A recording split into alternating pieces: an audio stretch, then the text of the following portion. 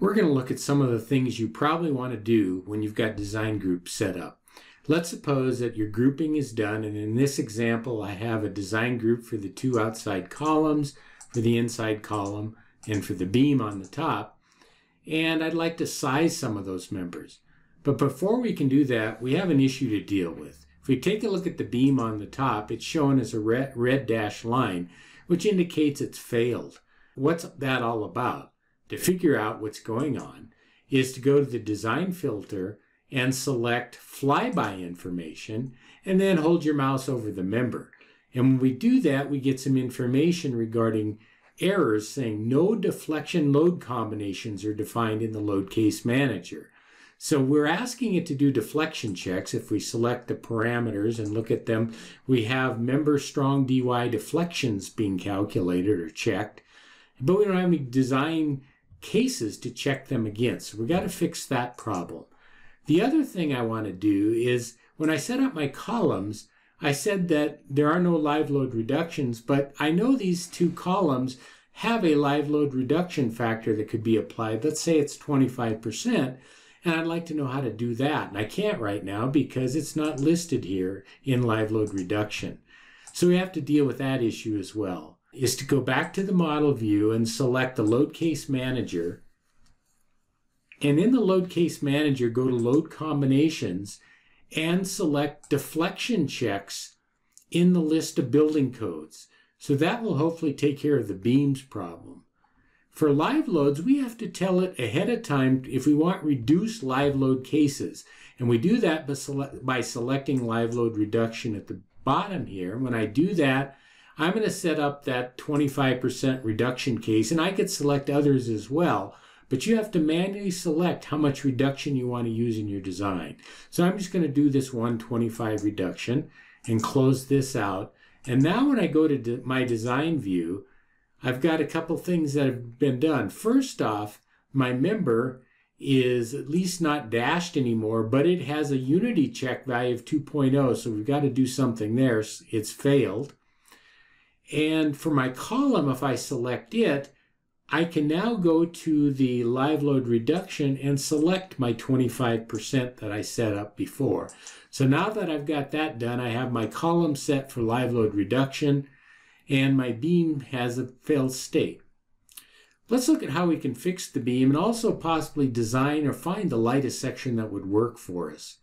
If I select my beam, go to the design ribbon, look at the things I can do, I have an option to design the group. I'm going to select that. And when I do that, the following dialog comes up.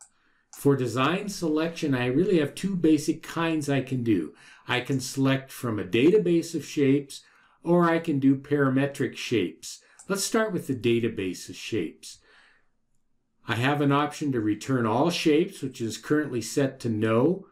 And what will happen when I reset to no means I'm only going to see the 5 sections that are giving me a unity value closest to 1.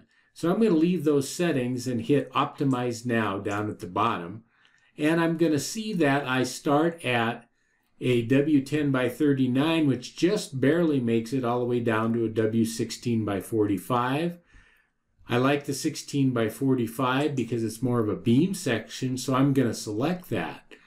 Notice I could have also selected from different categories over here under database info. I could have selected even different material categories like the aluminum database. For steel, I could have selected from W's or WT's, M's. So I have the option of which categories to select as well.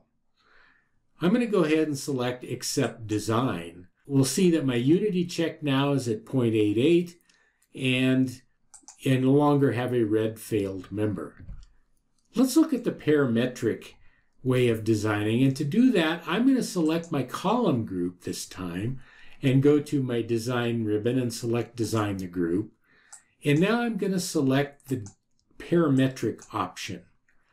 When I do the parametric option, I have a shape type I can use, which can be an I shape, channel pipe. Let's go to a pipe shape for this column. And now I have the option of whether I want to hold the diameter constant, whether I want to hold the thickness constant, and I'm going to select no for both, that I'm going to have both the diameter changing, and I'm going to start that diameter value at 0.5 feet or 6 inches, and I'll allow it to go up to, let's say, 1.5 feet or 18 inches, and we'll increment that by 0.0416 feet. For the thickness, I'm going to let the thickness start at, let's say, 1 inch. I'll set the end to go to 1.5 feet or 18 inches. And I'm going to increment the thickness by 1/8 inch or 0.125 inches. So now I've set some basic parameters. I'm not going to select return all shapes, and I'll select the 5 shapes closest to 1 for a unity value. So I'm going to go ahead and hit optimize now.